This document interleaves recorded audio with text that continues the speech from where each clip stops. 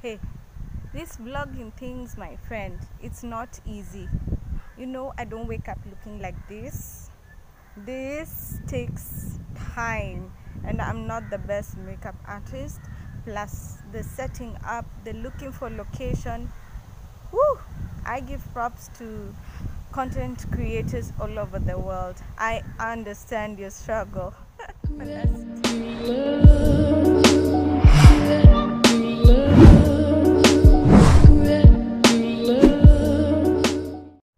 Hi darlings, welcome to my second YouTube video. I am so excited today. The nerves have settled a bit. I think I'm getting my footing in this vlogging thing. I'm so excited and so looking forward to even going further and getting to know you better and you getting to know me better. So here we go. Today we're going to be reading a bit. That's why I have my glasses on. I'll be sharing a concept that I've learned from a book I've been reading, a book that was loaned to me by my friend Mercy, but I'm purchasing it because I've come to realize that it is something you don't just do for one day. It is a full-time, lifetime practice, and there I go. I need to have the book. I want to have the book so that even as I finish reading it and as I finish going through the practices, I still continue with them as my everyday ritual, because honestly it has really changed my life. To introduce, I'm going to give you a quote. Those who don't believe in magic will never find it. That's by Ronald Dahl. He was a writer, born in 1916, passed in 1990.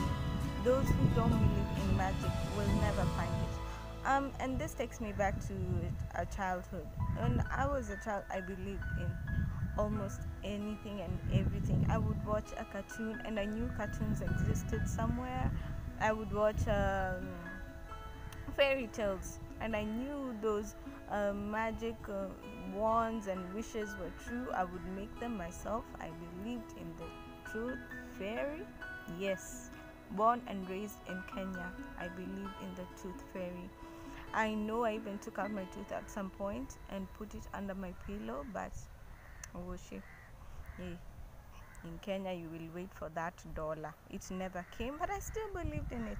And as we grow up, we tend to lose this sense of wonder and magic. Ergo, maisha inakuwa ngumu. You just see stress. Maisha ni stress, kila kitu ni ngumu. But I think to an extent we bring about this stress onto ourselves, because we always think of luck. We think in terms of luck. We think in terms of I can't. We think in terms of haiwezekani. We think in terms of it's hard. And ergo, as what you think of, you bring about more of. And hence the culture of maisha ni ngumu, everything is a struggle, everything is a hustle. I know, I've been there. I'm talking from experience. Not to judge anyone. Life is not a bed of roses, but even those two little thorns, you can still have appreciation for the fragrance of the rose without always complaining about the little thorns. And the thorns don't always have to prick you. You can learn where to hold the rose so that the thorns don't prick you. And I think this practice brings about this idea to life. And I'm talking from experience. It is not easy to be a positive person. It is not easy to think that I have, or it is not easy to come or to have a thinking from a place of abundance. But with practice and one day at a time, you can actually become this. I know this because I have been there, and I think I'm not doing so badly when it comes to this. And that's why I want us to go through this concept, not throughout. Maybe I can do one segment now, then after a while do another segment, and slowly by slowly we can. When you arise in the morning, Give thanks for the morning light, for your life and strength. Give thanks for food and the joy of living. If you see no reason for giving thanks, the fault lies within yourself. So, again, we go back to the attitude of gratitude, or rather, the practice of gratitude. Once I began reading this book, the first thing I started with was when I woke up. When I woke up in the morning, the first thing I said was thank you, no matter how I'm feeling. I'm not a morning person normally. I like the nighttime. I like that. This is now the sun is going down right now. It's one of my favorite times of the day. But when you wake up with that thank you, even though your eyes can't open, you feel like, no, I need sunlight. 30 more minutes, 2 more hours. But that thank you, and from there I have my own other practices. I proceed to maybe pray and read scripture, but that first thank you is it proceeds to create an uncontrollable positive alignment in your life.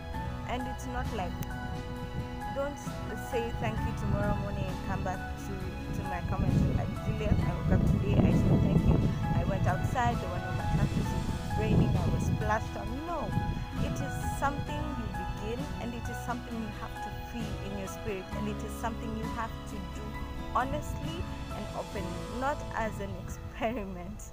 It is something you have to live, and you have to live today, tomorrow, the next day, and slowly by slowly you start seeing small fruits like you just get out of the road, someone gives you a lift to the stage, you reach the stage, there's a matatu with a nice seat, the seat you like, kama ni back left or near the window, the seat is there. You reach town, you reach the office, someone offers to buy you lunch. Those are the small miracle and magical happenings that you'll start to see in your life once you start doing this practice. And I'm speaking from experience. Let me read something for you. Every action always has an equal reaction. And this is to say that whenever you appreciate more and more is given, you have 2 children, you give one child a chocolate, you give your second child the same chocolate. The first child says thank you mommy or thank you daddy, the second one runs off. There's a tendency, if the first one came and said, mommy, I need this, and this about your children, you love them both equally, but there's a tendency to favor the one who came back with, the one who said thanks to begin with. There's you're more drawn to that one to give back to that person, the child who said thank you when you gave that child the chocolate in the first place. Not that you will not react to your second child, this is your baby, but I'm trying to give you like a practical example of what rest. The book says the universe conspires to help you when you show gratitude. My take, because I'm a person of faith, I tend to believe the universe is God. It's my higher power, and he in turn, for my gratitude, gives me more. This practice is not only just a worldly view, it's been seen and presented in Holy Scripture, it's been presented in the Quran, it's been presented by Buddha, it's been presented by Lao Tzu. So it is a spiritual practice in itself, and that's why you get to see more fruits the more you encourage you today. This was just the first step in this series. I'll be doing it partly, but no matter who you are or where you are, I promise you, if you do this practice and do it with your whole heart, with the feeling of it, even someone serves you, tell them thank you. Someone opens a door for you, you say thank you. Someone gives you an opportunity you're not looking for you, say thank you, you will tend to see more and more and more favor upon your life. And hopefully, as we go further in this and we go in this journey together, you'll get to see that what I'm saying is actually true and fact. So to begin with, I can give you a small like exercise or small recipe, small magic formula, just to begin with. First, deliberately say the magic words, thank you. When you wake up in the morning, say thank you. As you take breakfast, say thank you. You don't even have to say a big prayer. Thank you is a prayer on itself. The more you say the words thank you, and the more you feel gratitude in your heart, honestly and openly, then the more abundance you will receive. And I'm telling you, this is not a hoax. I have been practicing it. I have seen things change in my life. The fact that I've started this channel is proof to me that this practice works. Because where I was, let's 7 months ago, and where I am now,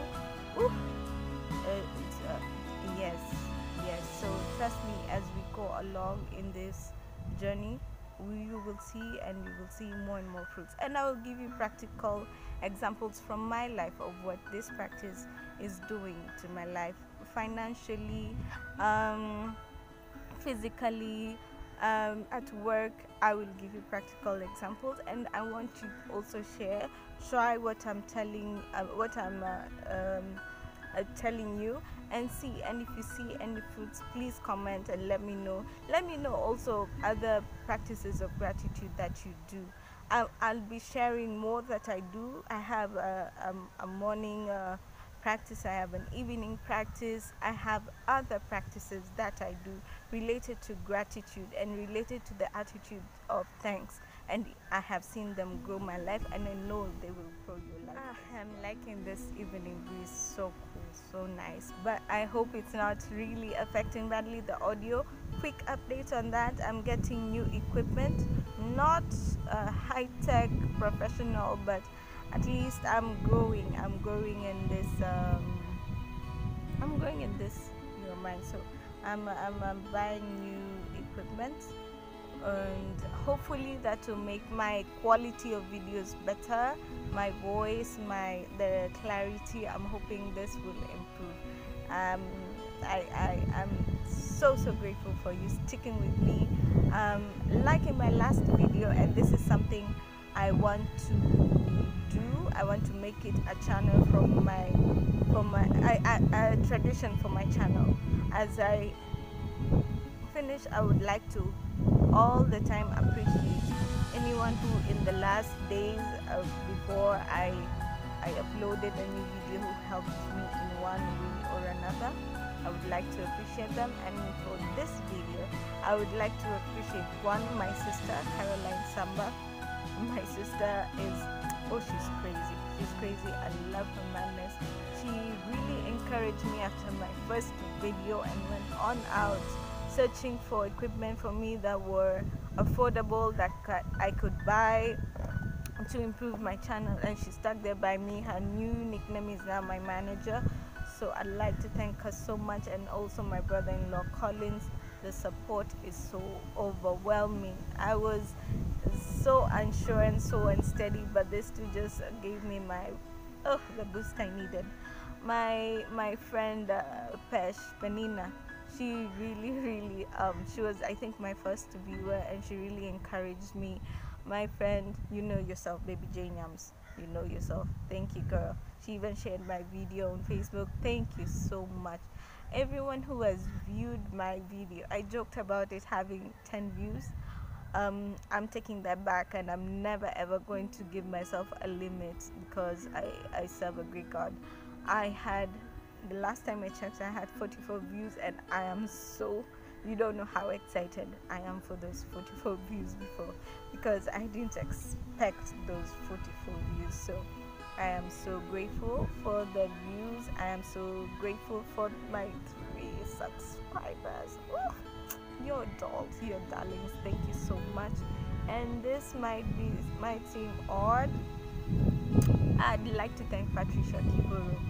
if I knew I'm still not good at, I would point here and put, you know, her link here for her video. But I watched her video on how to vlog on your phone, and she had tips and hacks, and that really helped me. It has really changed my perspective. It has taught me so much. I think it's even made this second video a better video. I know the flaws are still there, I know this, but I bet you not, I kid you not, a year from now we'll be looking back at these videos and we'll be laughing our, boboms off. So it's going to be a great ride. I thank you so much, all of you who have supported me till now, and please keep on watching, keep on subscribing. I'm fun. I am fun, Thank you so much, guys, and have a blessed evening. God bless.